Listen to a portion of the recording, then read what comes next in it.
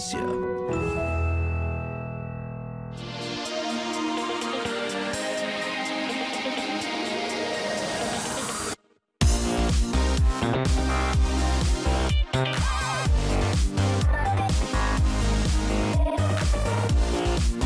Okey, kalau kita nak kata pesakit itu sakit belakang, sebenarnya kita tengok umur dia dulu.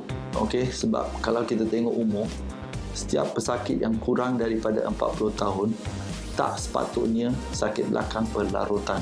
Okey, kita guna istilah berlarutan. Maksud dia kalau umur encik atau puan yang encik atau puan kurang daripada 40 tahun, dia boleh sakit belakang mungkin setahun sekali. Tapi duration atau tempoh sakit dia mesti kurang dari 6 minggu. Kalau tempoh sakit dia lebih dari atau 6 minggu atau frekuensi kekerapan dia sakit berulang-ulang, maksud dia dalam setahun dia sakit 2-3 kali, itu adalah tak normal. So pesakit kurang 40 tahun kita kata tak boleh sakit belakang. Kalau setakat sakit sehari, 2 hari is normal. Tapi kalau lebih dari 6 minggu atau walaupun seminggu tapi berulang-ulang kali, itu kita katakan pesakit ada masalah sakit belakang.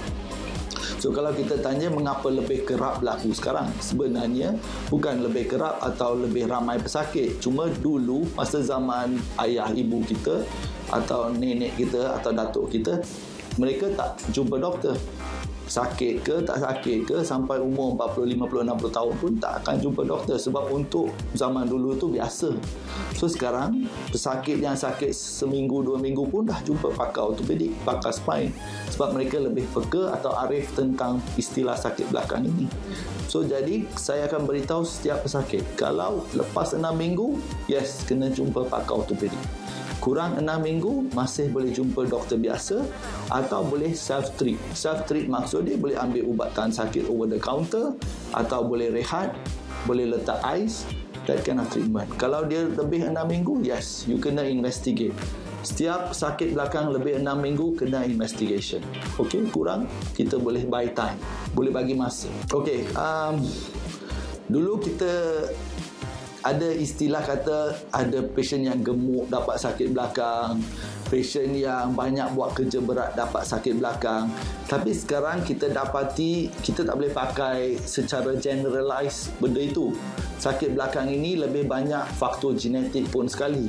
Okey, bukan setakat ada yang pesakit gemuk pun tak dapat sakit belakang. Sampai umur 80-90 tahun pun tak dapat. Ada pesakit kurus yang muda pun dapat sakit belakang. So, faktor genetik adalah penting. Faktor kedua adalah pekerjaan. Pesakit yang kerap mengangkat benda berat dengan cara yang salah, pesakit yang duduk terlampau lama dalam office dengan postur yang salah boleh dapat sakit belakang. Faktor ketiga adalah rokok. Walaupun orang tak pernah dengar, pesakit yang rokok banyak selalu dapat sakit belakang. Sebab rokok boleh menyebabkan pencalonan darah pada disk kurang. So, kita senang dapat masalah sakit belakang. Keempat adalah kalau kita pernah ada kecederaan dulu. Katakan masa umur 10 hingga 12 tahun ke 15 tahun pun pernah kecederaan, pernah jatuh, pernah aksiden. Bila kita dah berusia, benda itu akan terjadi. Sebab di sini mungkin menunjukkan tanda dia lepas 10-15 tahun.